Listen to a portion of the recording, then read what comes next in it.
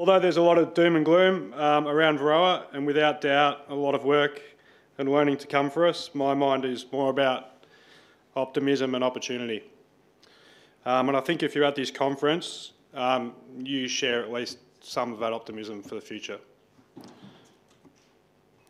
With investment in research ever increasing and advances in technology like RNA treatments, I believe the future of our industry, even with Varroa, is bright. I'll start by apologising to any Greeks in the room for my mispronunciation of any Greek names throughout this next 15 minutes or so. I've been to Greece many times over the last 15 years and have seen many improvements in their management of Varroa and economic value of their honey industry. My most recent trip alongside my wife was in October last year. Is this working? Oh, the big one. There we go. My wife is Greek, which is handy, given my lack of English-speaking skills, let alone Greek. This is a beautiful town of Meteora in northwestern mountains of Greece. It's home to 24 monasteries, which were established nearly 400 years ago.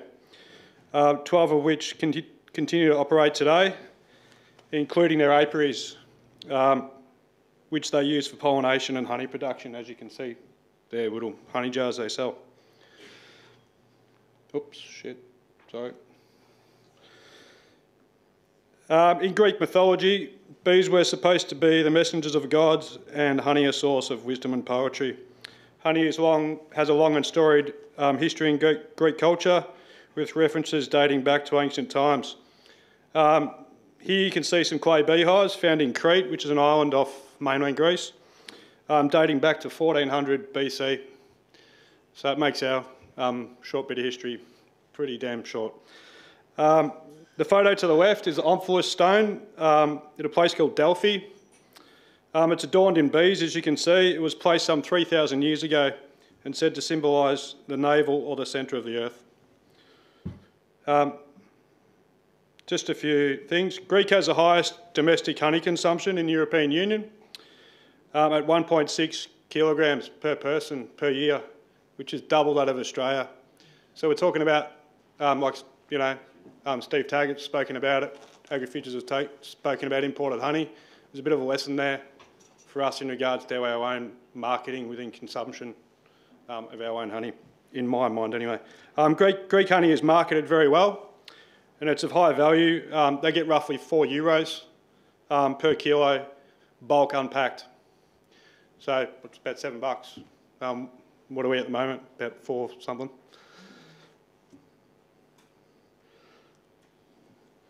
So why Greece? Greece has had Varroa since the 1970s. Some of the Greeks tell me 74, and some say 76.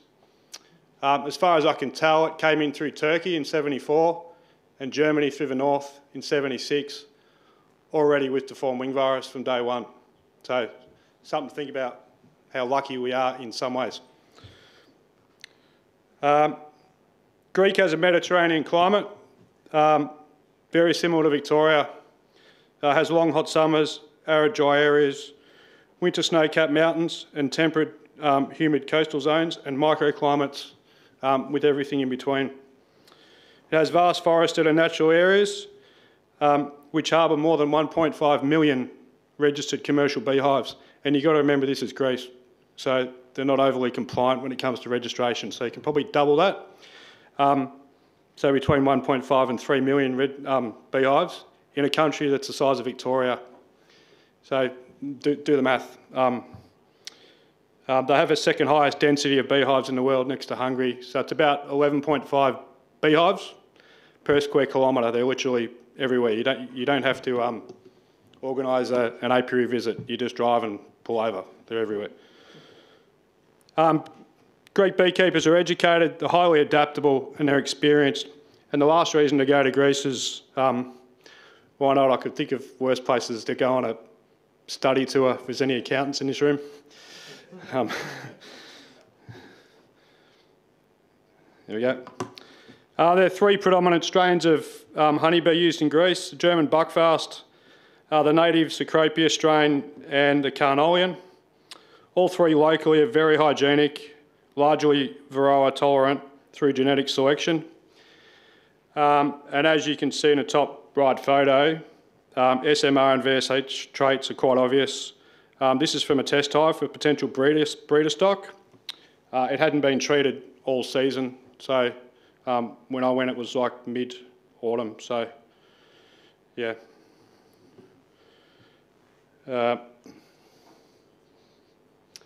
I visited 3 beekeepers over the month of October. The first one, this is Lazarus. He's a beekeeper from the Mani Peninsula.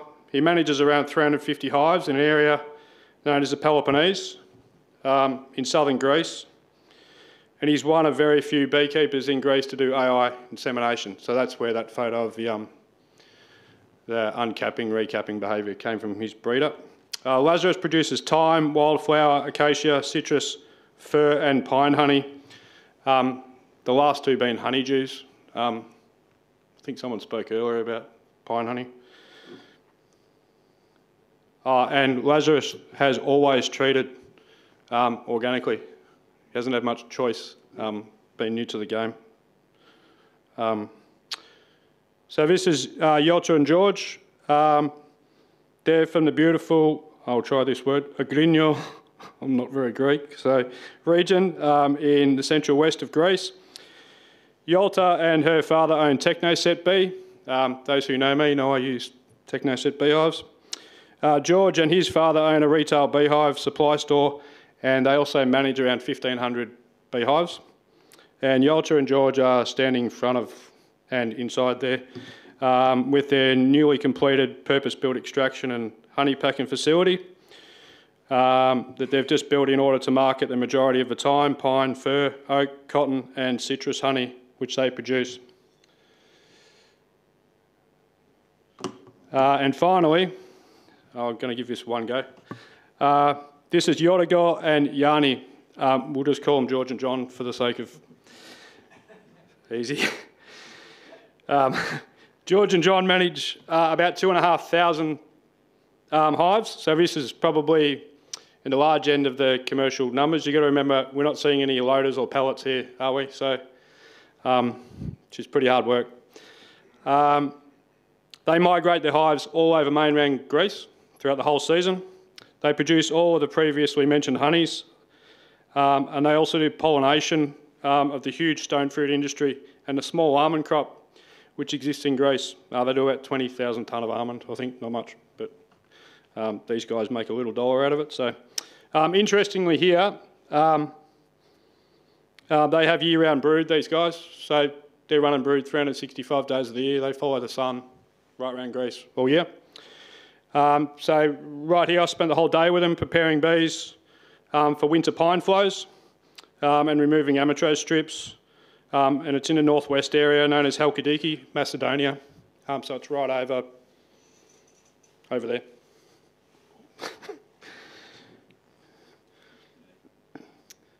Okay, IPM, it's funny, listening to John and Matt.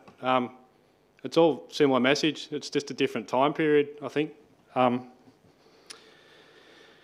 So Greece experienced 50 to 60% losses annually up until the late 90s, from Varroa, obviously, due to limited treatment options, overuse of what was available, and a little understanding of IPM. Varroa had resistance to fluvalinate, Apistan, I think, is that right? Fluvalinate, Apistan, in the early 90s. Coumaphos shortly after, and everything else in between. Amitraz is the only synthetic treatment that's still working, and that's entirely, I think I wrote mostly, but it's entirely through to improved IPM strategies. Greece now has under 10% losses from Varroa and Varroa-related viruses. The biggest take out of their IPM is they monitor, and I think Matt's mentioned it, and John, these guys, they know they know intimately what's going on inside their hives all the time in regards to mites and virus loads. They have a strong focus on viral loads and their pathways within a colony. And they have a deep understanding of chemical residues and their synergistic toxicity to bees. I think we're all going to probably learn that in the future with miticides. Their cultural controls include varroa tolerant stock, which I've touched on before. They do forced brood breaks with cages, like this one. So anyone with, I don't know, under 100 hives could probably do this commercially, I suppose. Anyone with more than that is pretty hard going. But they'll put a queen in here for 18 days. And then on day 25, they'll sublimate oxalic acid because there's no cap brood. Really big mite kill, but you're losing 18 days worth of brood. So everything has a win-loss. So that's that one. And now I've lost my notes.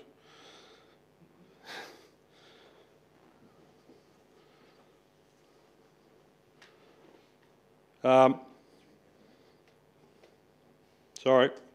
And they do, and then they have these splitting techniques. One's really good, which they do in the spring. So they keep the queen in their donor, in the donor hive, and they remove all of the cap brood, and I mean all of it. And they place it into a nuke and add a cell. They then treat the donor hive by sublimating oxalic acid, and then the nuke after 14 days, resulting in high mite loads for very little cost. I'm not endorsing oxalic acid, just reporting, okay? So that's one method, and they maintain very high quality nutrition to aid immune systems against viral pressure. Their chemical controls, well, they're 95% organic, and it's not through choice. They've only got one synthetic option. So as much as I hear people, not here, but you know, as time's gone on, complain we don't have enough options, just keep in mind that every option we have works. So yeah, we're lucky in some ways.